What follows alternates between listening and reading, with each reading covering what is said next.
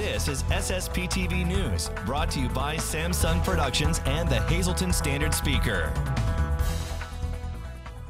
Fighting crime in Cunningham. We talk with the president of the borough's Crime Watch next.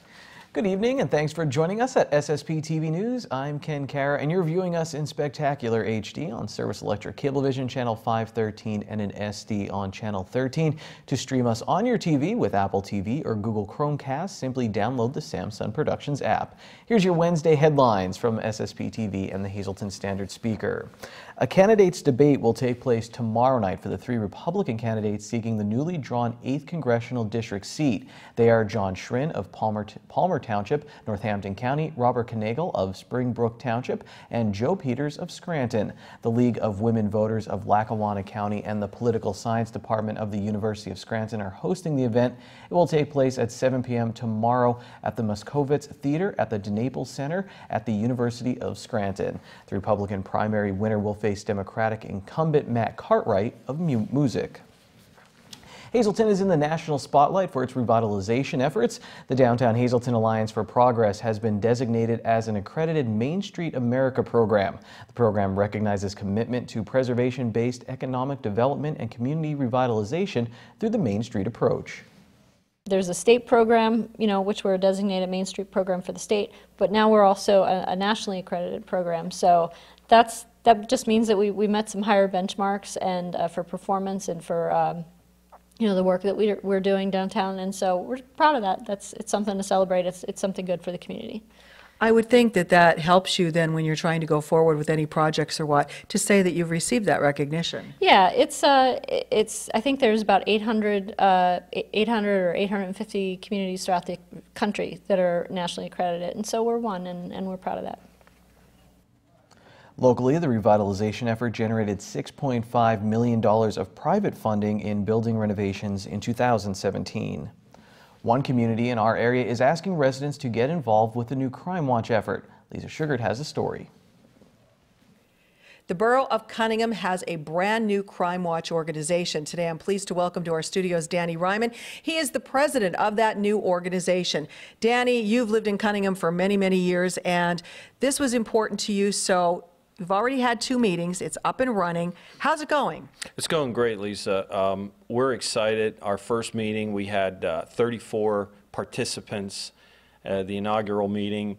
The second meeting, we topped that at 36. And we're excited because the community is engaging and empowering themselves to be involved. So you're looking to be proactive. We were talking, you said you're looking to be the eyes and the ears of the police to help Tony Harris, who is the new police chief in Cunningham. So you're just trying to keep the community close together, close-knit, so that they can be aware of what's going on.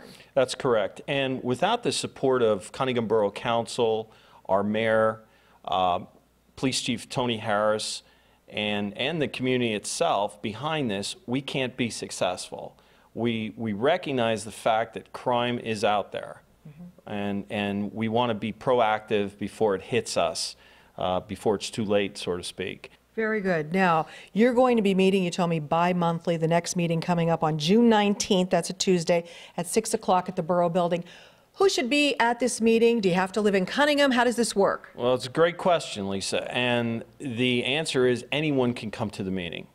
Do you have to be a resident of Cunningham? Certainly we'd appreciate that. That would be fundamental, but it's not an actual requirement. We can have anyone, family members, friends, neighbors. If you're not sure, do you want to be a member? Do you want to join? Come to a meeting or two, feel it out, see if you enjoy the education part of it, the topics, the presenters. That's the important thing. We keep it to, limit it to 1 hour. And we try and bring that educational component into the meeting so that you can walk away with something. Now, obviously, you're just getting established. You told me Attorney Don Karpovich is helping to create the bylaws for the organization. Eventually, you're going to have to do something to raise money. You want Crime Watch signs to put up in the community, and you're looking to do the first ever National Night Out. Yes, we're excited about that because first ever National Night Out, August 7th. So it's the following Valley Day weekend on that Tuesday. And nationally, most communities have participated in this. This is our first ever, so we want to plan and prepare ourselves for a dynamic rollout to the community. If anybody is interested in helping, joining, do they call you, Danny? Yes, they can call me. My number's in the phone book. They can also attend a meeting, which, as we said, the next meeting is in June 19th. And, you know, just come, participate, see if you're interested. And if anybody's out there interested too, you're looking for sponsors for the signs and sponsors, I guess, for National Night Out as well. Correct. So as we grow, as we crawl before we walk, we will need help with some donations. They don't have to be, you know, large. Any little bit helps. Sponsoring a sign, sponsoring something, a table, a booth for National Night Out in Cunningham, that would be a tremendous help for us. All right, very good. Danny Ryman, the president of the new Cunningham Borough Crime Watch. If you're interested in getting involved, again, the next meeting, June 19th at 6 p.m. at the Cunningham Borough Building, or give them a call and get involved and keep the community safe. Thanks, Lisa. There's a benefit in Drums on Friday for the Domestic Violence Service Center. The DVSC has been around for around 40 years, helping those in Luzerne and Carbon counties. They offer emergency shelter and transitional housing for victims of domestic violence and more, including a 24-hour hotline for those in need. The number for the hotline is 1-800-424-5600. You can also visit their website, domesticviolenceservice.org. This Friday's event is at Dano's Pub from 6 p.m. to 9 p.m. That's in Drums. The cost is $15 for some light food fare, plus there will be drink specials and 50/50s. You have less than 1 week to enter the Laurel Mall's Mother's Day giveaway. Drop off your mall sales receipts with a minimum purchase of $20 in the drop-off at Center Court. Include your name, address, phone number, and email. You could win a $350 or $100 gift certificate for Mom. For an additional chance to win, go to standardspeaker.com. The deadline is May 8th. And a reminder that our SSPTV programming is available tonight and every Wednesday from 6:30 until 8 p.m. on our high-definition channel 513. You can also catch a rebroadcast of SSPTV News tonight at 8 p.m. on both channels, Channel 13 and in HD on 513. Still to come, Standard Speaker sports editor Dave Seaman takes a look back to the time Saquon Barkley played against the basketball team from our area, and I had no idea what food plots were until Dennis Gans came into the studio to explain. That's the topic of his next Huntin' segment. This is SSPTV News, your place for 24 hours of your hometown news and information.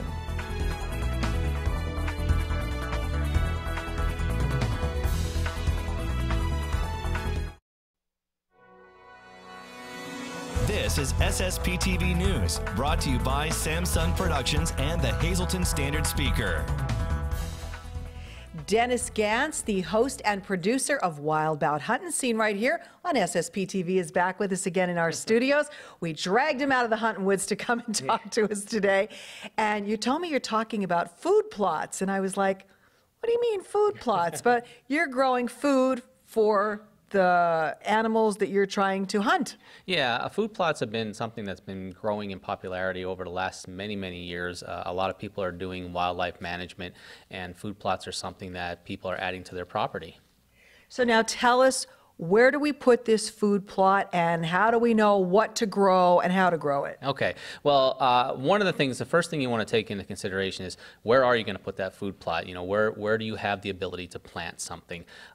Some people may have a large tract of land where they actually will have the ability to go in with heavy farm equipment and turn soil and so on and so forth. Some people, like ourselves, we have a lot of wooded areas, so we may only have a small 1/8 of an acre, maybe, or if that, to plant a food plot. And we're really looking at something that's going to be able to provide a food source for the deer that's a growing food source. We're not baiting. We have to make consideration the laws in Pennsylvania. We can't put out any kind of bait that's in a pile, but we can grow plants that deer can come and wildlife can come and eat. So you want to keep that into consideration. And then you're going to have to clear that area.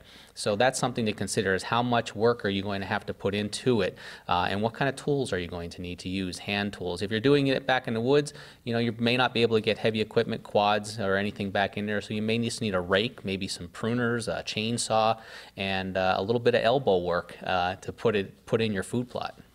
Now, is this only for deer that you do this, or is this for other animals as well? No, this is basically something that you can use for deer or turkey. There's lots of different blends of seeds that you can use out there, and there's so many different food plot companies that are out there today.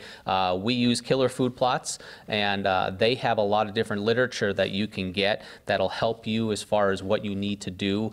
Testing your soil is something. It's a very simple thing. It's a $20 soil test kit, and that'll help determine if you have to put lime fertilizer down into it, and then they'll educate you as to what seed blends to put in that are going to work best for the area that you're at. And type of things like clover and that, is that what we're growing? Yeah, you're going to be looking at clover, maybe chicory, some kind of beets, something like that that's going to provide a heavy protein, a legume like a soybean maybe, if you're putting it in a bigger field, that the deer are going to be able to and the wildlife eat throughout the summer months, and then carry that into the fall. All righty. Well, great advice. And season 3 is underway. Yes. What, a third of the way, you told me already through? Yeah.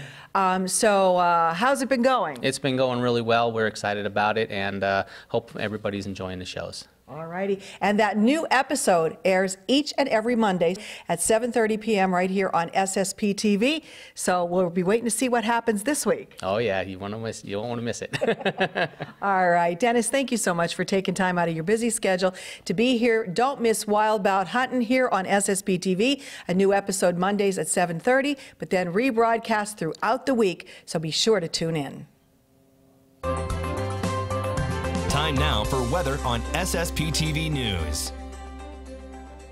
A waning gibbous moon near the Sugarloaf Mountain this morning in the valley, and we would like to welcome back our weather sponsor, Valley High Food Drive-In in West Hazelton. Valley High will officially open up for the season this Saturday, May 5th. Here's our forecast now from the National Weather Service. Tonight will be partly cloudy, and how about this for a low 61 degrees. Thursday, we're going to get up to 82 degrees. We do have a 30% chance of precipitation, showers, and maybe a thunderstorm. New rainfall amounts of less than 1/10 of an inch possible. Thursday night, chance of showers and thunderstorms. It will be mostly cloudy, low of 62 degrees, 40% chance of some rain. Friday, showers likely, up to a 60% chance, maybe a thunderstorm, mostly cloudy, high of 77. At night, 30% chance of showers and thunderstorms, mostly cloudy, low of 53. Saturday is partly sunny with a high of 69. At night, partly cloudy, low of 47 degrees. And then Sunday, partly sunny, highs in the mid-60s, mostly cloudy at night, lows in the mid-40s. Tonight's weather is brought to you by Valley High Food Drive-In, the area's oldest ice cream and fast food restaurant. Stop by for our ice cream and yogurt, now featuring fat-free, no sugar-added soft frozen yogurt with flavors like vanilla, strawberry, and strawberries and cream. We also have burgers, hot dogs, fries, and much more. For daily hours, call 570-455-5362. That's Valley High, Route 93 in West Hazelton. And like us on Facebook. We've told you about it for months, the campaign called the Strive to Revive the Hazy Pool, and that's the swimming pool at the Hazelton YWCA. John Washington is the marketing manager for the Y. You don't have good news, you have great news. Yes, I do. Like I said, we were very thankful for the Strive to Revive the Hazy Pool campaign. Our goal was $75,000. Initially, to start off, we exceeded that goal, and we raised the campaign to $125,000. We closed our pool down for the renovations, and we have been having a tremendous success. The pool will be opening back up on May 20th. It'll be open to the public. So please look forward to your swim classes for the summer. Please look forward to various new programs in the pool, as far as programs with children with disabilities. Like I said, we have a lot coming and a lot in store for the pool and the unveiling. I know it was a tough thing to go through, that you had growing pains, you had to get that ready and renovated, but I'm sure the community will be amazed at what they see now that these beautiful renovations are just about done. Yes, they will. Like I said, we are redoing all the walls. Like I said, we're taking a lot of steps in order to improve the pool. Like I said, and I would like to thank everyone in the community, every organization, every sponsor, everyone that we had to donate to the pool. We truly thank you, and the Y will be shooting ourselves into the 21st century. Oh, we're excited. We can't wait to see it when it's all completed and open up to the public. Again, as John said, Sunday, May 20th is the magic day when it reopens. This means so much to people of all ages because the little ones start there and the senior citizens are there. So this is literally a facility that is used by the entire community. Yes, it is. Like I said, we have people from all over, not even just the Hazleton area, because we are one of the few local pools here in the area. So like I said, and we welcome everyone back. Like I said, please come down, look into memberships, like I said, and see how we can benefit you with our pool. All right, if you want more information about the pool or any of the wonderful programs at the Hazleton YWCA, give them a call. John and everybody there will certainly be glad you did.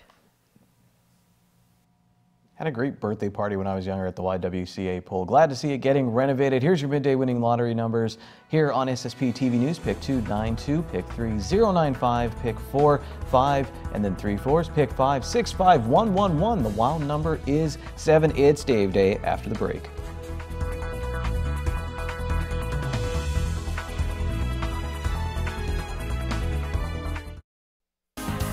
Time now for sports on SSPTV News. It's the first May Dave Day here with Dave Seaman, Standard Speaker sports editor. And Dave, I was flipping through the paper, I think over the weekend, I did a double take because I saw basketball and I saw the Cougars and I was like, is that Saquon Barkley? And it was. So you wrote an article about Saquon Barkley taking on the Cougars, I think 2 years, his junior and senior year. Just talk about how that came about and some of the interesting things you found out while working on that. I just happened to find a picture in our files, you know, Saquon Barkley playing a game against the Cougars back in 2013, 14, and I said, that might make an interesting story. Let's see what I could find. And lo and behold, I found another picture. And then I just asked Coach Joseph what he remembered about playing against him, and he gave me, he gave me the detailed scouting report. And well, what I put in the story, he was a freak athlete. Even back then, you knew he was a freak athlete. He had gotten better, throughout his junior and senior years as a basketball player. And there was no question that he was an outstanding athlete, and he was something to be reckoned with even on a basketball court. You have to read Dave's article, but I do want to talk about, I think, current Cougar. Was it Josh Samick? Who is the Eagles fan who you talked with? Yeah, it was Josh Samick, who's as diehard an Eagle fan and as diehard a Twitter user as anybody I've come across. Athletes that I've covered, and Josh isn't afraid to make his feelings known. He's like I said, he's a diehard Eagles fan, and he's looking forward to the competition between Eagles and the Giants with Saquon Barkley. Very, very interesting read there. While we're talking about the NFL draft, Dave, let's talk about Baker Mayfield going #1 from Oklahoma, going to the Cleveland Browns. John Eric Pohl, I hear, very on board. He thinks this is going to be great for the Browns. Ron Marchetti, not so much. I don't know how I feel. How do you feel about Baker Mayfield going #1? You think it'll work out in Cleveland? No doubt he's a winner. I mean, you look everywhere he's gone. He's been a winner. He has an attitude that his teammates obviously love to play for him. He's been a leader of a lot of dynamic offenses at Oklahoma. There's no question that he's going to be able to move the ball, and he puts the throws in the right spot too. He's not. I don't think he has the a dynamic arm strength as a lot of big time NFL quarterbacks. But I said, you want a leader, you want somebody to get a fan base fired up, and he's your guy. And Dave, the 76ers, let's go to the NBA playoffs right now. Down 0-1 in their best-of-7 series against the Boston Celtics. It took a great effort by Boston, Dave. I mean, 17 three-pointers to get that first victory. But it's a long road here. Yeah, it's a 7-game series, and the Sixers were playing their first game in 6 days. So I think maybe they got a little bit rusty, and the Celtics are still coming off a high. They, great finishing kick to their series against Milwaukee, and their young players are fantastic. I mean, everybody talks about the Sixers having a fantastic young team. Boston's just as good too, and don't forget too, the Celtics are playing without Gordon Hayward, and they're playing without Kyrie Irving too. Two of their guys that they're counting on to take them on a long playoff run, and the guys they have right now, and they have an outstanding young coach in Brad Stevens. So Celtics are going to be a formidable foe for the Sixers, no doubt. And Dave, let's finish up locally. Big track and field meet tonight. Battle for the division championship in the Schuylkill League between Monoy area and Marion. Monoy area, Dave, almost year in and year out, very consistent there in that program. Meredith Rhodes in the hurdles, Megan Babinski doing well in the long jump, Madison Cavanus in discus and javelin. And then for the boys, MJ Terry in the sprints, and I think it's Willie Streisel doing the distance events, having a lot of success locally. But also big softball games coming up. Tamaqua and North Schuylkill, 2 of those games this week to decide. At least it'll be a factor in the Division I championship in the Schuylkill League. I'm leading into softball because Hazleton area softball team, Dave, that one loss to Pittston area. I think that game coming up maybe in 2 weeks, a rematch between those two teams, but they just keep rolling along. Yeah, they do, and I think that the Lady Cougars have circled May 10th. That's the rematch with Pittston area. That game will be here. If you got a chance, go see that game because they're 2 fabulous softball teams, and we talked about all season, this Hazleton area team can hit from 1 through 9. They, you know, it doesn't matter. They've switched their lineup around a little bit. Coach Heather Natt has done that, and you know, the results have been the same. I mean, they've been really pounding the ball, ripping teams, and you know, that's going to be their MO. And you know, get steady pitching from Erica Book, who's been there before. She had a great run last year. You know, led them to the state final, and you know, get solid pitching, good defense, and the way they can hit the ball, you know, they're going to be tough out. Make sure you're always grabbing the standard speaker. Never know what kind of stories you're going to see. I was so happy to see Saquon there, Dave. He put on a little bit of weight since he played Hazleton. Right? There's no doubt he put on a little bit of weight, and you know, I think I'm not sure if he plays basketball anymore, but I don't think he needs to. Ron Marchetti did point out, I should point out right now, and I'll double check to make sure if I'm right, Notre Dame had some top draft picks as well in the NFL draft. Yeah, they had 2 first-round offensive linemen went in the first round, and they're both going to be outstanding. One went to the 49ers, and I'm not sure, it escapes me right now who the other one went to, but they're going to be outstanding. They also had 2 other players drafted this year, and they're a pretty young team too last year. So I think Notre Dame fans have a lot to be excited about, the direction their program's going, and of course, as Penn State followers, we're going to be looking a lot to look forward to with the Nittany Lions as well. College football season, not too far away, I guess. Dave, thank you so much. Still a lot to go in spring sports. Make sure you're reading all about it in the Standard Speaker and keeping up right here on SSPTV News. Good evening, everyone. Here's today's talk of the town. The Tamaqua Public Library will be having a free comic book day on Saturday, May 5th from 9:30 a.m. until 4:30 p.m. You may receive 1 comic book per family. For more information, you can call the library at the number on your screen. The Mock Chunk Opera House will be having a tribute to Johnny Cash on Saturday, May 5th at 8 p.m. Tickets are $25. For more information, you can go to the Mock Chunk Opera House website, which is listed on your screen, or call 570-325-0249. And one today's social report with the American Legion Rider 781 having a veterans clothing drive on Sunday, May 6th from 10 a.m. until 4 p.m. For more information, you can email the email on your screen. And that's today's Talk of the Town. SSPTV News would like to send our sincere condolences to the family and friends of these recently departed. Anna M. D'Alessio, formerly of Hazleton. Funeral is Thursday at 3 p.m. at the Rothermel Fickenbinder Funeral Home in Palmyra. Friends may call Thursday from 1 to 3 p.m. at the funeral home. Helen M. Kuzo of Hazel Township. Mass is Friday at 10 a.m. at St. Michael Ukrainian Church. Friends may call Thursday from 6 to 8 p.m. at the Joseph A. Moran Funeral Home in Hazleton. And Helen Margavich of West Hazleton. Mass is Friday at 11:30 a.m. at St. Francis of Assisi Roman Catholic Church in Norristown. Friends may call Friday from 10:30 to 11:30 a.m. at the church. The West Laurel Hill Funeral Home is in charge of the arrangements. Attention pay-per-view subscribers! If you see your name now on SSPTV News, you can call in and win a free movie from Service Electric Cablevision. Today's winner is David Dieter of Ringtown. Call now and leave a message at 570-455-7267 extension 104 for your free movie. It's a beautiful day for a track meet. We'll have coverage of the Marion Mono area girls and boys tomorrow right here on SSPTV News. Plus, it's Thursday, so that means our Volunteer of the Week. See you then. Take it easy, everyone. Watch us online anytime at ssptv.com and follow us on Facebook and Twitter.